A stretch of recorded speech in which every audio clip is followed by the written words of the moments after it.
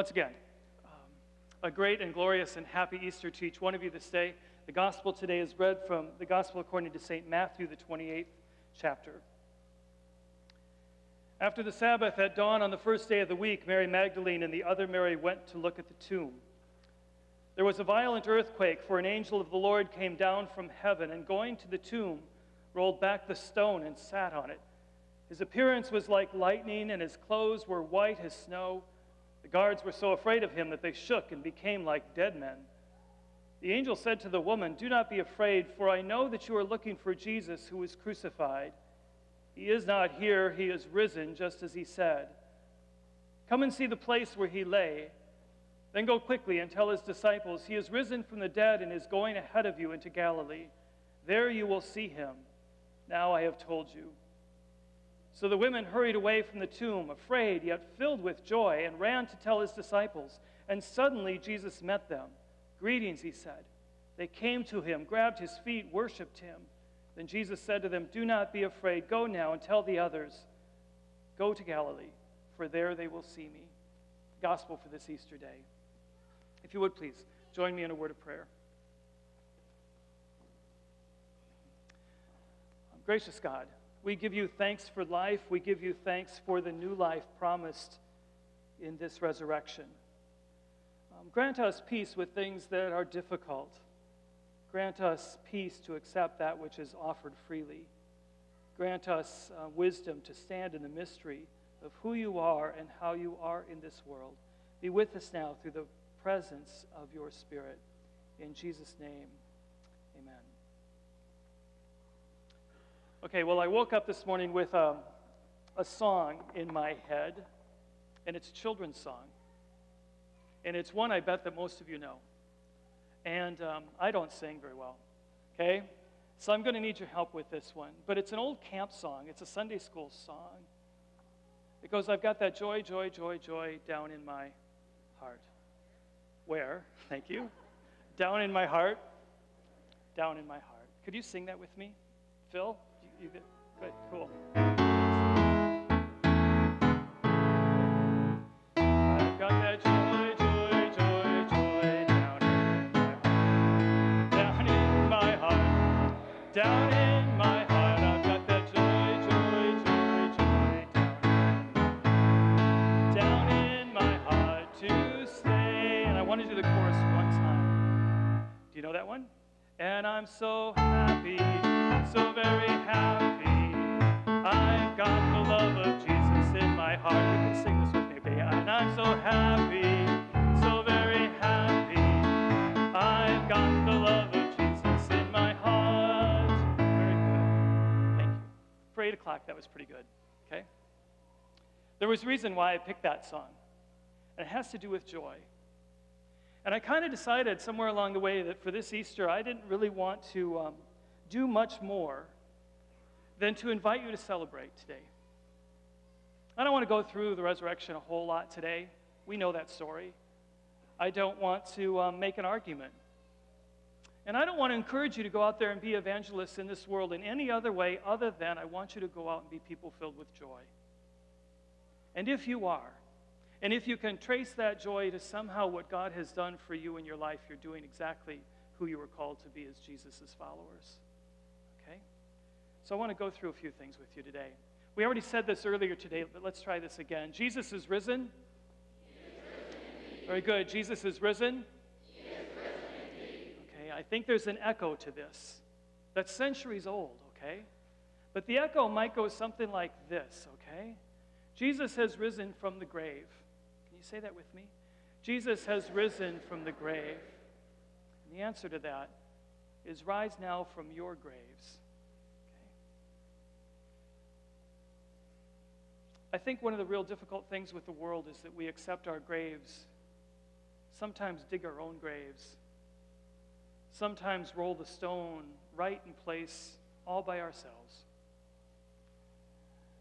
There's no measure of evil that has to do that for us. We willingly do that to ourselves. And today I want to talk to you about freedom. Listen to some of these verses from Scripture. For freedom, Christ has set you free. Earliest first century Christians from a town called Galatia.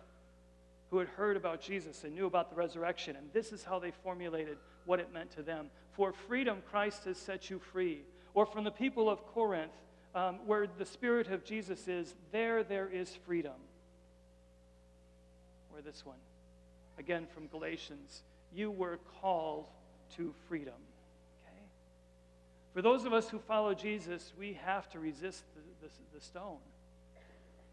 And if we're not strong enough, God is certainly willing to resist all the stones that we are willing to find. For we have been called to a life of freedom. Okay? Or this from Romans, Paul's letter to the people of Rome. The Spirit of life in Jesus has set you free from the law of sin and death. If there's any real fundamental problem with Christians, is that we don't believe what we say. We come to Easter and we talk about freedom. We come to Easter and talk about joy, and then we crawl back into our tombs on Monday and imprison ourselves with all sorts of things that we don't believe to be true. Okay? You see, Jesus came to liberate people. Jesus came to proclaim the kingdom of God, and the kingdom is a kingdom where people are free to be who they were supposed to be. Take a look at Zacchaeus, for instance, and that really familiar story about this man who had sold himself out, sold out his town, sold out his country. He was a collaborator with the Roman Empire, and Jesus set him free. Free from all his greed, free from his self-centered life, free. Or if you take a look at the story about the prodigal son and the father, the son certainly gets free, but so does the father. I mean, the image of the father is that the father is free to love with abandon. That the father is free to have an irrational love for his son. And in that story, we are to see ourselves both as a son and as the father. And when we see ourselves as a father, it gives us permission to love people irrationally. Or if we think about the story in the parable of the Good Samaritan, there the parable was told that people might release themselves into the freedom of extravagant and undeserved love. Jesus was all about freedom. Even those who were broken of body or mind, Jesus offered them wholeness and freedom from their bondage. Okay? So if you want to get all the way down to the point of all of this, and the point of our life in Jesus is to live in the abundance of love and hope and joy. Okay? That when the tomb comes open and Jesus rises, so too do all the things that are binding us break. And we're free to live. You see, God's intent for us never changed. God's intent from the moment that all of this was created and set into motion, the intent that God had the very first day you took your very first breath, is the same intent that God had at Easter, and it's the same intent that God has for you now, that you can be God's shining child. And you can live in all of the abundance of what God has made you to be. And the secret to life isn't to want to be somebody else or to somehow live a life of guilt or shame that somehow motivates us. Instead, the point of life is to live in the abundance that we were created to live in. And Easter is the proclamation that that is accessible and available to all of us. And that once free, we are invited to partner with Jesus, to join with Jesus in making sure that everyone in this world shares in that abundance. And for some people in this world, it's as simple as making sure that they have clean water and a safe place to live and a chance to grow. And for others, it's the abundance of learning to live without guilt or without shame, or the freedom of making life-giving choices rather than life-reducing choices. For some, living in the abundance is learning how to share their wealth and what they have too much of. We are invited to join this resurrected Jesus in a resurrection life, a kingdom life here. Because see, finally, the message here at Easter is that we are all free. Just as Jesus came out of the tomb, so too we come out of our tombs and we become free to be children of God in all of our glory. We are free to love then without condition. And who is it in your life right now that you are holding to some condition that they may never meet? Where is it in your life that you're holding love ransom because you're angry or hurt? You are free now to love without condition, irrationally. Even those who don't love you or don't return it, or those who you have imagined or have indeed hurt you. We are free now to love, and let those chains fall away. We are free to dance through life, given all of its difficulties and all of its challenges. We're free to have a horizon that's beyond today and this moment and this pain and this struggle. And we have a horizon that bursts through tombs and bursts away stones and make the chains fall away. We are able to see past this present moment and dance through a life that's guaranteed, into a future that's promised, into an eternity that's restored. Okay. We are free to be filled with joy. I meant to take a look, and I don't remember the number anymore, how many times the word joy or rejoice is used in the New Testament, but it's stunning how often.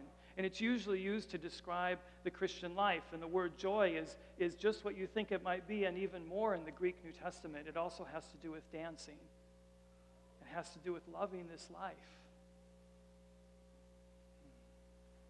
Once in a while, I drive through rush hour traffic, and I see all the tension, and I see all the deep thoughts, and all the anxiety, and I think to myself, oh, please be free. Whatever it is that's weighing you down right now, dance a little somewhere today. Have a little joy somewhere today, because there is a God in heaven, and God intended you to enjoy this abundant life. We are free to dream. And for those of us, past the advanced age of like 16, have forgotten to dream sometimes. And we turn corners in our life, and all of a sudden the numbers become a little impossible, and one day we're 30, and one day we're 40, and one day we're 50. And someday maybe some of us will make it till 60 or 70, okay? And God wants to plant in us dreams. I mean, look at the people God used in the Bible. Some were young and some were very old. And for those of us who have left our dreams somewhere behind, or have just dared to not even dream anymore, God says there's more. Okay? And we're free to dream dreams, and we're free to change this world. And not just kind of settle into a casual acceptance of the difficulty and the hardness and the cruelty of this world, but we can be empowered to believe, because of the power unleashed on Easter, that we can join with God to change this world. We can be free to be grateful and say thank you to God for what is, rather than spending most of our time in our life thinking about what is not. Because most of the things that I spend my time thinking and wishing were are of no real consequence to me. I have spent far too many days of my life chasing after things that don't matter and wishing things were different in ways in which they don't even matter. The better days in my life are the days in which I'm grateful for what is, and see the beauty and the mystery that's yet to unravel in the beauty of the particular life that I have. We are free to believe that and to live a grateful life. We're free to choose peace. We are free to reconcile with those even whom with we think it might be impossible. So don't accept limitation. If you walk away from this Easter service today and want to change one thing about yourself, don't accept the limitations on the size of your heart. The human heart's about the size of your fist. An average heart weighs like 10.5 ounces. But the heart of a person filled with the love of God is immeasurable and extremely powerful and extremely courageous. So don't accept the limitation on your love, on your compassion. Quit saying I can't or I don't, because the God who refused to die will refuse your limitations and not accept them. Dare to change the script of your life. Look at how God changed this script through the person of Jesus. We are resurrection people. Our script can change. The trajectory of our life can be different. We can even ask God to change us. Our fundamental makeup as a person can change if we open ourselves to the power of God's Spirit. For freedom has for freedom, Jesus has set you free.